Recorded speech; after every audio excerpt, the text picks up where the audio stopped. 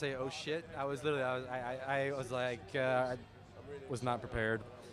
That sounds insincere, but it is absolutely sincere. And then when I got, thank you, man. And then when I got to the stage, I was just a deer in headlights. So, And for those people, who haven't even watched it yet, but they'll sure hear about it now, what would you tell them that it offers different from other shows? completion. I mean, the one beautiful thing about True Detective is every season you have a complete story.